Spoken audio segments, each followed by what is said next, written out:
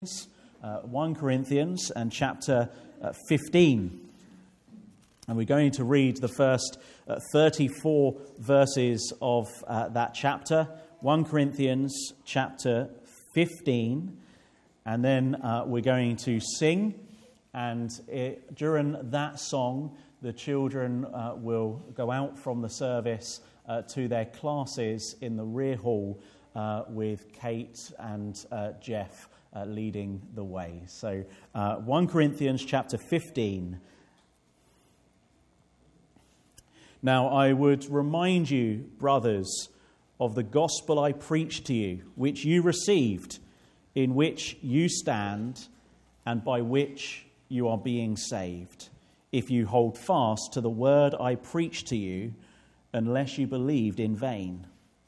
For I delivered to you as of first importance what I also received, that Christ died for our sins in accordance with the Scriptures, that he was buried, that he was raised on the third day in accordance with the Scriptures, and that he appeared to Cephas, then to the 12. Then he appeared to more than 500 brothers at one time, most of whom are still alive, though some have fallen asleep. Then he appeared to James, then to all the apostles. Last of all, as to one untimely born, he also appeared to me. For I am the least of all the apostles, unworthy to be called an apostle, because I persecuted the church of God. But by the grace of God I am what I am, and his grace toward me was not in vain. On the contrary, I worked harder than any of them, though it was not I, but the grace of God that is with me. Whether then it was I or they, so we preach, and so you believed. Now, if Christ is proclaimed as raised from the dead, how can some of you say that there is no resurrection of the dead? But if there is no resurrection of the dead, then not even Christ has been raised. And if Christ has not been raised, then our preaching is in vain, and your faith is in vain. We are even found to be misrepresenting God, because we testified about God that he raised Christ, whom he did not raise, if it is true that the dead are not raised. For if the dead are not raised, not even Christ has been raised. And if Christ has not been raised, your faith is futile, and you are still in your sins. Then those also who have fallen asleep in Christ have perished. If in Christ we have hope in this life only, we are of all people most to be pitied.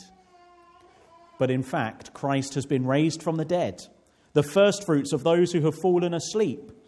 For as by a man came death, by a man has come also the resurrection of the dead.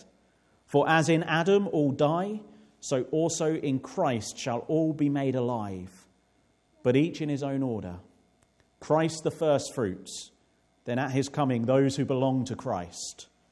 Then comes the end, when he delivers the kingdom to God the Father after destroying every rule and every authority and power. For he must reign until he has put all his enemies under his feet. The last enemy to be destroyed is death, for God has put all things in subjection under his feet. But when it says all things are put in subjection, it is plain that he is accepted who put all things in subjection under him. When all things are subjected to him, then the Son himself will also be subjected to him who put all things in subjection under him, that God may be all in all. Otherwise, what do people mean by being baptized on behalf of the dead? If the dead are not raised at all, why are people baptized on their behalf? Why are we in danger every hour? I protest, brothers, by my pride in you, which I have in Christ Jesus our Lord. I die every day. What do I gain if, humanly speaking, I fought with beasts at Ephesus? If the dead are not raised, let us eat and drink, for tomorrow we die. Do not be deceived. Bad company ruins good morals. Wake up from your drunken stupor, as is right, and do not go on sinning. For for some have no knowledge of God. I say this to your shame. Well, please do turn back with me in your Bibles to 1 Corinthians 15. As we meet on this Easter Sunday morning, I want us to begin with the question of why is the resurrection so important to Christians? Why is the resurrection so important to Christians? Because we realise, don't we, that for the Christian we don't only gather on Easter Sunday to remember that Jesus was risen from the dead, but we gather every Sunday to remember Jesus Christ is risen from the dead. So why is it so important? What is it that makes us want to gather in this way and worship Jesus Christ? Well, the answer is simple. The entire Christian faith stands and falls on the truth of Christ's resurrection. The entire Christian faith. Now, this is a claim, isn't it? This is a big claim. The entire Christian faith, all 2,000 years of it, stands or falls on the reality of Christ's resurrection. If Christ is not raised from the dead, then the Christian message is not good news, but an evil lie. If Christ is not risen from the dead, then the Christian church gathering as they gather in His name are gathering in the name of a dead man. And I would submit to you that that would be the biggest waste of time today. And you may as well go home. If Christ is not risen from the dead, then Christians are wasting their life and are to be pitied. In fact, Paul would say they're to be pitied above all people. Everything the saint lives for, everything the church works for, depends on the claim that Christ is risen from the grave.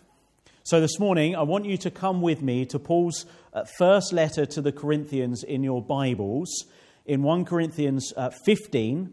And the Apostle Paul here makes a defense to those who at the time, you see, it's no new thing to doubt the evidence, to doubt the reality or the claim, the gospel claim that Jesus Christ is risen from the dead. It's no new thing to doubt it. There were people in the church at Corinth who were saying there is no resurrection. And Paul, in his letter to the Corinthians, gets to chapter 15, and he is going to give a defense, an argument to say, without a doubt, Christ is risen from the dead. And your life as a believer this morning, if you have trusted in Jesus Christ as your Saviour, your life is not in vain, your faith is not empty, and your hope is certain. And so let's consider his argument, and we're going to see two things. We're going to start by seeing the confidence of Christ's resurrection, and then we're going to look at the consequences of Christ's resurrection. So the confidence and the consequences. So let's begin by looking at the confidence of Christ's resurrection in verses 1 to 11 in 1 Corinthians 15. I don't know if you know the old hymn that says, "You ask me how I know He lives. He lives within my heart." Now, it's a lovely sentiment, but it emphasizes the important truth of the Christian's relationship, the fellowship we enjoy with the risen Lord Jesus Christ from the dead by His indwelling Holy Spirit. But the reality is, there is a greater confidence than what that hymn expresses. It's not only, the resurrection is not something that we know only simply because, well, He lives within my heart. There is a objective confidence that is given by the Scriptures. There is something outside of ourselves that makes us sure Jesus Christ is risen from the dead. Our confidence that Christ is risen is based on witnesses, and external witnesses to the reality that he did not remain in that grave, but he came out of it. The stone was rolled away. So what are those witnesses? Well, firstly, Paul tells us about the witness of the Scriptures. So verses 1 to 4, the witness of the Scriptures. He begins reminding the Christians in Corinth about the gospel he had already preached to them. What is the gospel? Well, it is simply this, that Jesus Christ, the Messiah, who the Old Testament Scriptures predicted would come into the world, promised would come into the world, has come among us. And he has died for our sins on the cross. He was buried and he has risen again. And you see, this is something that Paul says was in accordance with everything that was foretold and foreshadowed in the Old Testament, written hundreds of years before Jesus Christ lived among us. Before Jesus was born to Mary, the prophets predicted his sufferings and consequent glory. There would be a number of examples I could turn to this morning. We could go, for example, to Psalm 22, which is a psalm of King David. And he writes with incredible accuracy about the sufferings of God's king, who would be whose hands and feet would be pierced, who would be surrounded and have his clothes gambled for, who would call out, "I thirst," with the tongue sticking to the roof of his mouth. He would then go on to describe in the second part of that psalm, Psalm 22, how as he called out for God to deliver him, he would go down to the grave, but God would bring him back up out of the pit. He would bring him out of the lion's mouth, and he would live forever in the congregation of God's people, leading them in praise to God. This Psalm 22, and you might want to go and read it later on. It's so much more than David. It writes as though it's David's experience, but we know it's not David's experience. In fact, David begins with the words, my God, why have you forsaken me?" Words that Jesus would himself cry out on the cross.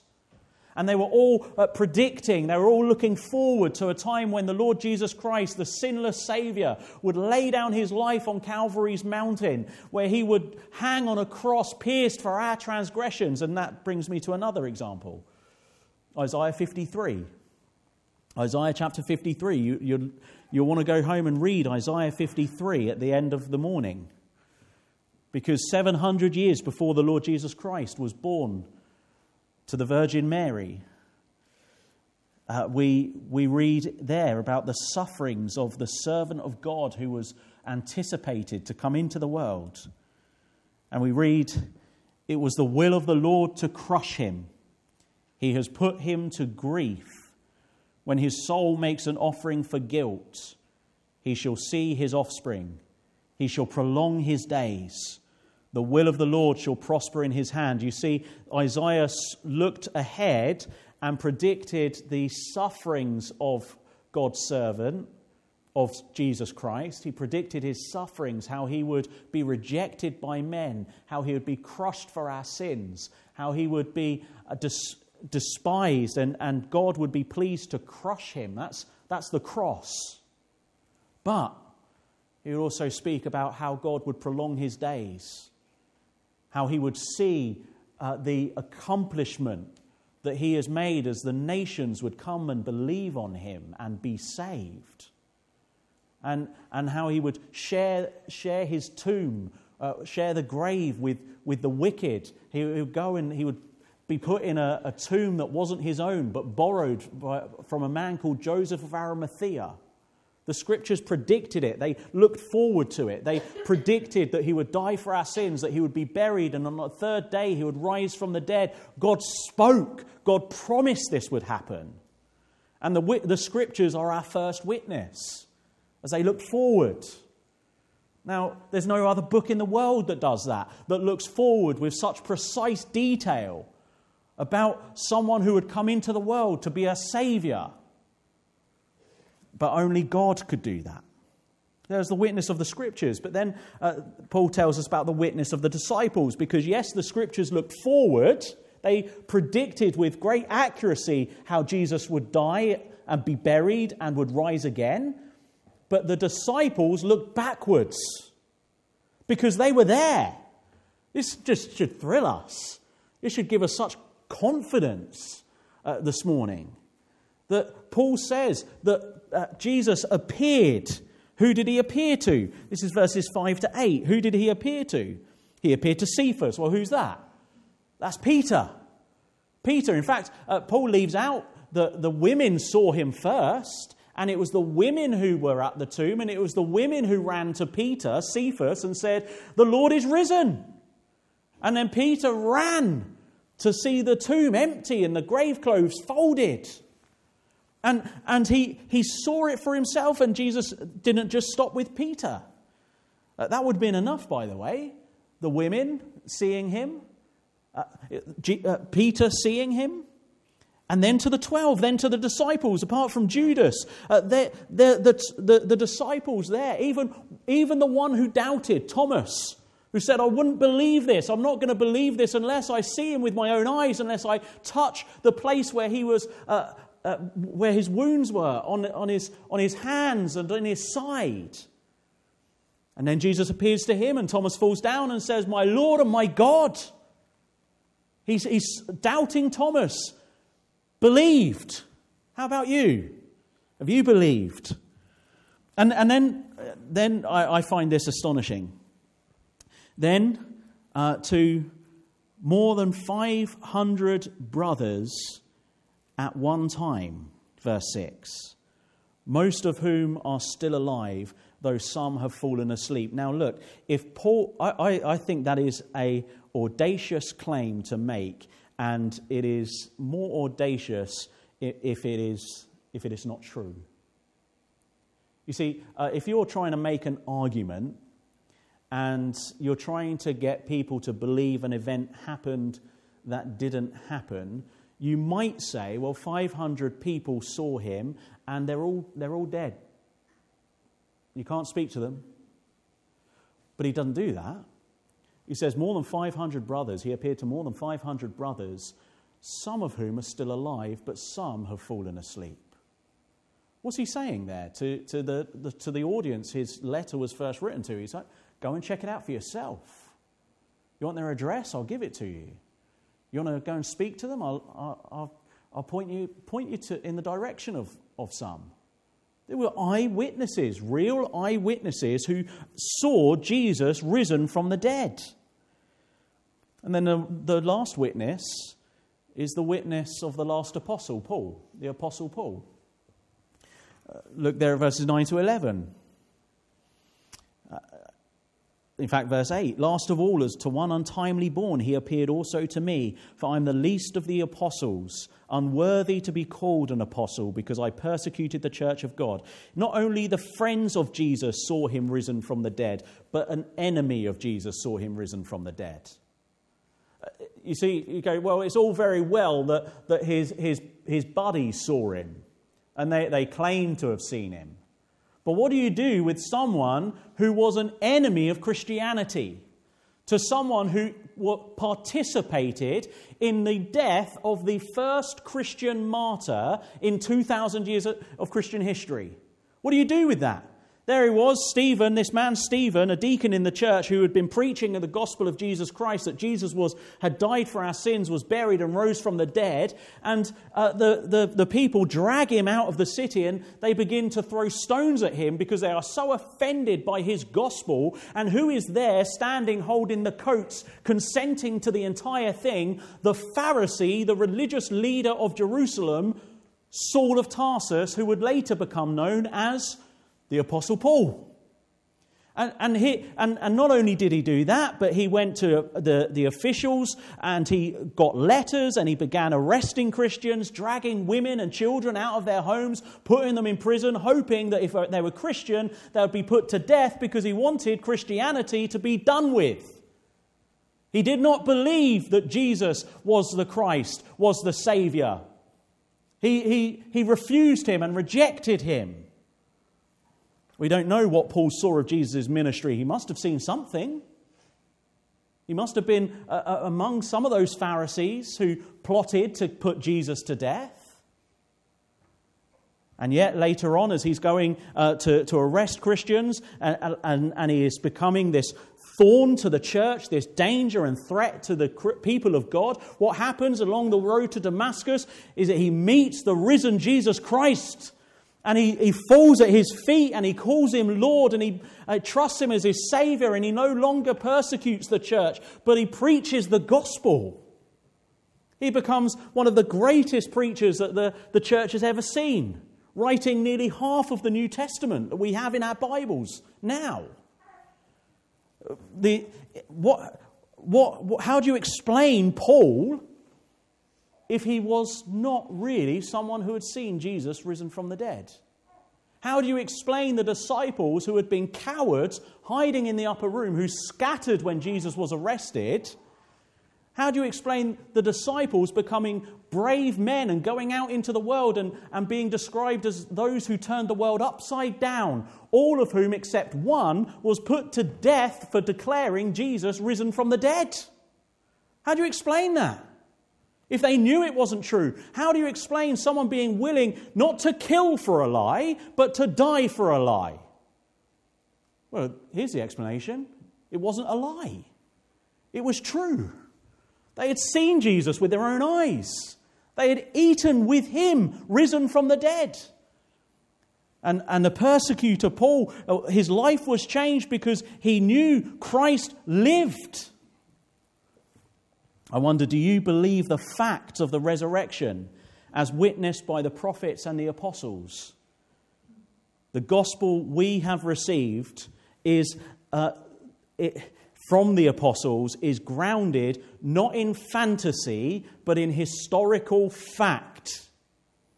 Christian, let that sink in. The resurrection is not a fairy tale. The resurrection is not a myth. The resurrection is a historical fact. It has eyewitnesses that attested to it. It was this fact that caused 11 fearful men to turn the world upside down. It was this fact that turned a persecutor of the church to become its greatest missionary. And it is still this fact today that causes the unbeliever to change their mind and follow Jesus Christ. And if you haven't yet, I urge you to look into the biblical evidence for Christ's death and resurrection. That's the confidence of Christ's resurrection. But secondly, I want us now to consider the consequences of Christ's resurrection. This is verses 12 to 34. And so, in other words, why does it matter? Why does it matter if Christ did rise from the dead? After all, Lazarus was raised from the dead. But we're not here talking about Lazarus.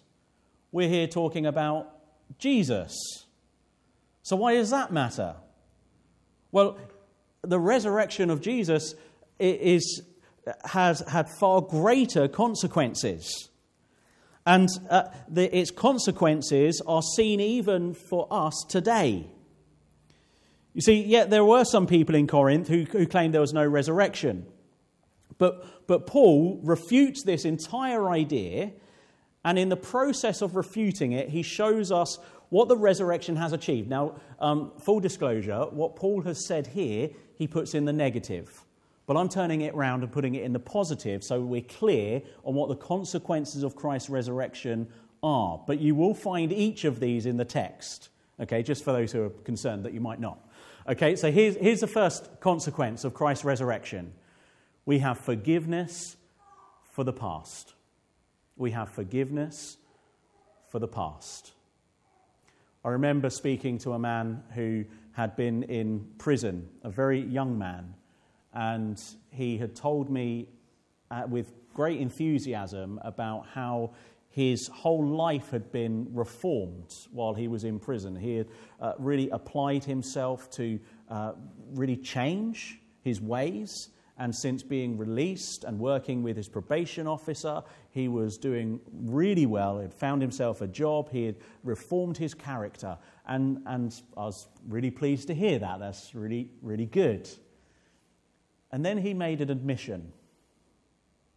He said, that is all great, but when I think about my past, I just can't get rid of the guilt. I just can't get rid of the guilt. He said, it keeps me up at night. And he says, I've changed my way of living, and I'm not involved in what I once was involved. But how do I get rid of this guilt? Here's the answer. A Saviour. A Saviour who is able to wash away your sins. A Saviour who is able to guarantee forgiveness from God, our judge. A Saviour who is able to deal with the heart of a person and not simply the outward behaviour of a person. See, we have forgiveness for the past. Once a year, the high priest in the Old Testament would enter the most holy part of the temple in Jerusalem, and he would bring a sacrifice of an animal and the blood, and he would sprinkle the blood around this most holy part of the temple where God's presence was there. And the only way the people knew the sacrifice for their sin had been accepted was when he reappeared. How do we know that Jesus Christ on the cross really made a sacrifice for our sins that was accepted by a holy God? It was not that we would not, if he was in the tomb, we would not be sure. We would have no confidence.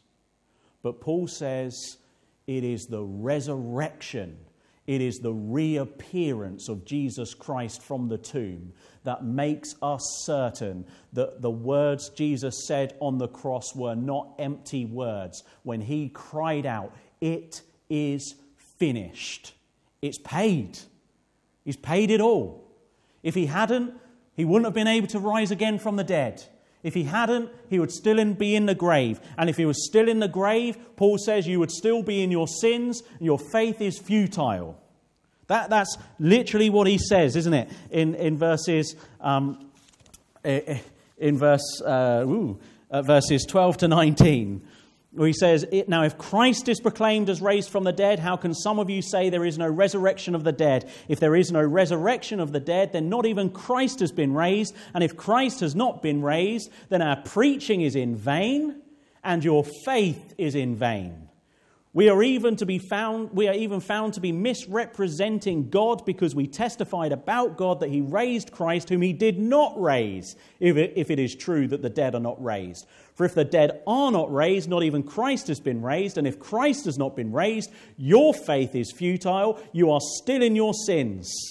Because like that high priest, if he doesn't reappear, the sacrifice is unacceptable. There's no forgiveness. There's no acceptableness in God's presence. There's no forgiveness for the past. There's no washing of your sins. There's no guilt for the sins that you've done in the old life at all. No. But then what does he say? But in fact, Christ has been raised from the dead. In fact, Christ has been raised from the dead. If Christ is not risen, your faith is futile, you are still in your sins, you are destined for hell. That's what Paul says. But then the second consequence is this. of Christ rising from the dead is not only forgiveness for the past, but we have hope for the future. Verses 20 to 28, we have hope for the future. He says that Christ is the first fruits, verse 20, of those who have fallen asleep. Now, perhaps for a community that is not based in the rural life, we're more urbanized. We perhaps read first fruits and we kind of just gloss over it and we're not really sure what that's about. But in Israelite life, the first fruits was a very important part of the year, because as an agricultural community, as they would plant their seeds and they would wait for it to grow and produce fruit, they were required to take the first of that fruit, the first fruit that appeared, and they were to take it and they were to offer it to God in thanksgiving for all that he had given to them, for his blessings. They were to wave it before his presence.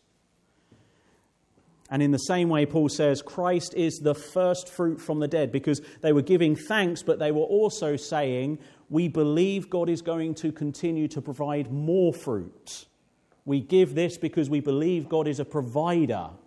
And when Christ was risen from the dead, it is to say, it is God's way of saying to his people, there's more to come. There's more to come. That death for the believer is not the end, but his resurrection is the confirmation that those who believe in him today will rise with him from the dead when he comes in his glory with his heavenly angels by his side.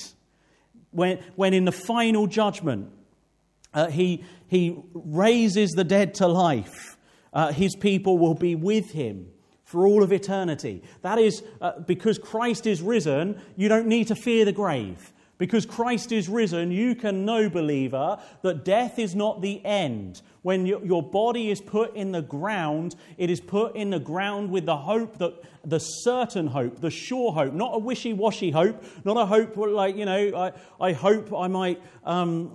I hope that, I might get some dinner later on, and I hope the dinner doesn't burn. This is a hope that is certain. This is a hope that's guaranteed. What's the guarantee? Christ is risen. And if Christ is risen, will he let those who have believed in him, those who he has died for, stay in the grave for eternity? Of course he won't. He will raise them from the dead, as he did to Lazarus standing at his tomb. When he comes to judge the world, he will raise his people to life. He will not allow the grave to have the victory. Believer, what sort of person will you be, knowing that death is not the end of the story? Knowing that death has no grip on you? Knowing that death is no longer a permanent state. So he changed the terms. I've said this before. I'm moving this. I've said this before. Because this is just, you just don't look happy enough about it. I just got to say it. This is just tremendously good news. This alters everything, doesn't it? That here is a man raised from the dead on the third day. He didn't swoon on the cross. He didn't faint on the cross. He wouldn't have survived the grave if he did. And the Romans were expert killers. And as they place him in a tomb, it was only a borrowed tomb, because God knew what was going to happen next. The tomb was going to get given back because it was redundant. It wasn't required after the third day. Jesus rose from it. The stone was rolled away. The angels announced he is risen. He's not here. Don't look for the living among the dead. And brothers and sisters, because he lives, the terms and conditions of death have changed forever. Death is not a permanent condition. Do you notice when Paul writes in 1 Corinthians 15, he doesn't say the believers are dead? He says they've fallen asleep. Now, I was at a wedding yesterday. Thank you very much for your prayers. It went really well. But I was at a wedding yesterday, and it was in Hereford. I left a little bit early, after having dinner. And then as I came back, it was very late, and I went to sleep. And when I went to sleep, do you know what I was expecting? It's an obvious question. Do you know what I was expecting? To wake up again. To wake up again. Because that's what we do when we sleep. That's what we hope to do when we sleep. We go to bed expecting that the next morning we're going to wake up and we're going to get out of bed and we're going to go about our business of the day. How fitting that the Christian, the apostles and disciples, after Jesus had risen from the dead, decided we're changing the name of it. We're going to do what Jesus did when he said about Lazarus, when the disciples received news that Lazarus had died, and Jesus said, he hasn't died, he's just sleeping. We're going to wake him up. And so the disciples took that. They took that term, and they began to use it in their writings, describing Christians who have died as fallen asleep, because they know that though they have ceased to be among us, it is only for a short time. It is only for a little while. And in the end, they will be triumphantly and gloriously raised from that grave where they lie and be given new bodies. We're going to think about that a little bit more this afternoon. But there's our hope, a hope for the future. Who else can give you hope like that? Here is Gandhi. Can Gandhi give you hope like that? Gandhi, who was born, who lived, who died. Where's Gandhi today? Still in the grave. Dead. Can Muhammad give you hope like that? Muhammad, who he was born, he lived, he died. Where's Muhammad today? Still dead. You can actually go and visit his bones in Mecca. He's dead. We could go on, couldn't we? We could list others. Jesus Christ, he was born, he lived, he died, he rose again. He lives forevermore. By faith in him, your past sins are forgiven. Your future hope is secured. Why would you back anyone else? Why would you not trust a man who can rise from the dead? Why would your faith be in anything else than him and him alone? Well, there's a third thing. You see, we not only have forgiveness for the past and hope for the future, we have power to live in the present. Verses 29 to 34 are quite tricky, actually. And you might, if you read it through 1 Corinthians 15 this week, you might be wondering what's Steve going to say about this. Paul says, making his argument, making his case that Jesus is risen from the dead, he says, otherwise, what do people mean by being baptized on behalf of the dead? If the dead are not raised at all, why are the people baptized on their behalf? And so we go, what's that about? That's a strange verse, isn't it? Is this Paul instructing us to be baptized on the dead, on behalf of the dead who have not been baptized? No. Why do I know? Well, because we need to make sure that we are interpreting Scripture with Scripture. We don't find this as a command anywhere else in Scripture. This is the only reference in the entire Bible to being baptized on behalf of the dead. So let's not make a doctrine out of a single verse. But how else do we know it's not a command for something that we should be copying and imitating as a church? Well, because Paul doesn't commend it. Paul doesn't instruct that we should do it. In fact, Paul doesn't even say, what do we mean by being baptized on behalf of the dead? He says, what do people mean? He is making a statement that in Corinth at the time, there were Christians who were baptizing other people on behalf of the dead. We need to ask why. Why were they doing that? I don't believe they were right to do it. I don't think Paul isn't commending them for it. He's not saying well done. He's just stating that's what you do, and he's making his argument. His main point is the dead. There is a resurrection from the dead, and so he's carrying on his argument. He's not going to get distracted, and so why might it be that Christians, I believe in error, were baptizing people on behalf of the dead? Well, verse 30 and the rest may give us a hint.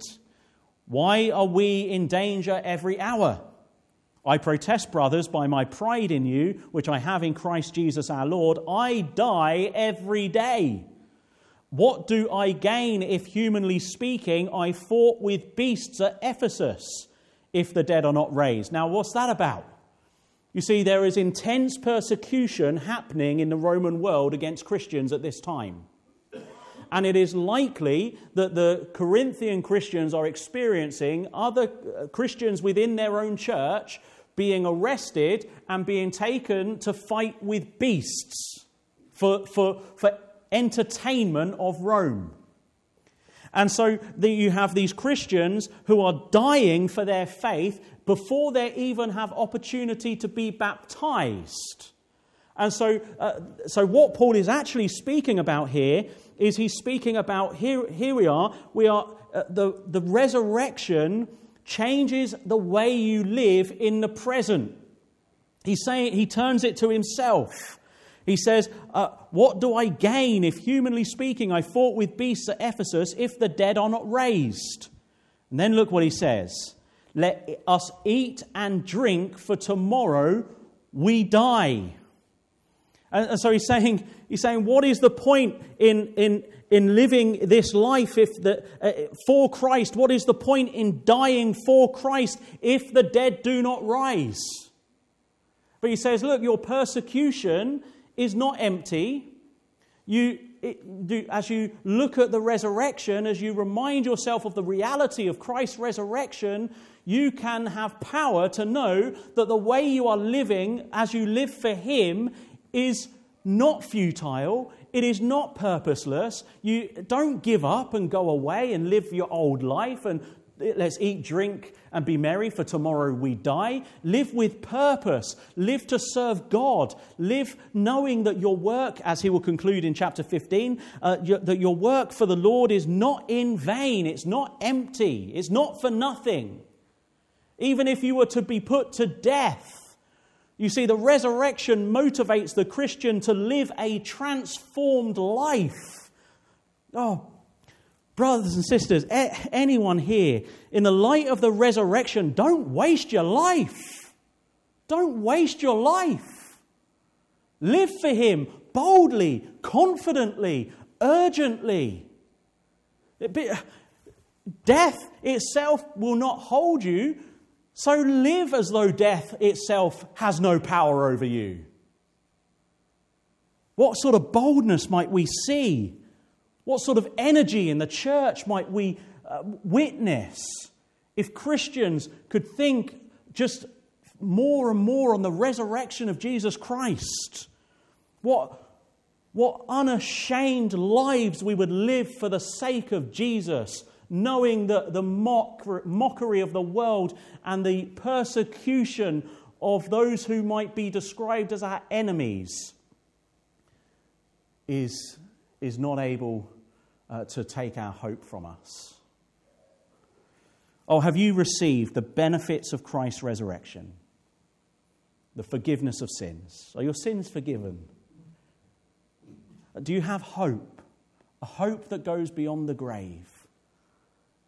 And are you living a transformed life in the light of His resurrection? It is not enough to merely believe the fact that Christ rose from the dead. You must believe in Him who rose from the dead. He is the one who gives forgiveness. He is the one who gives hope. He is the one who rescues from sin, death, and hell. So how do we finish? Well, because Christ is risen, do not be deceived by anyone who says there is no judgment after death. Do not be deceived by any teaching that says this is all there is in this life. This is all there is. They're lying. They don't know. Christ is risen. Death is not the end. And because Jesus is risen, do not go on in your old sinful ways. Live to sin no more. But what does Paul say?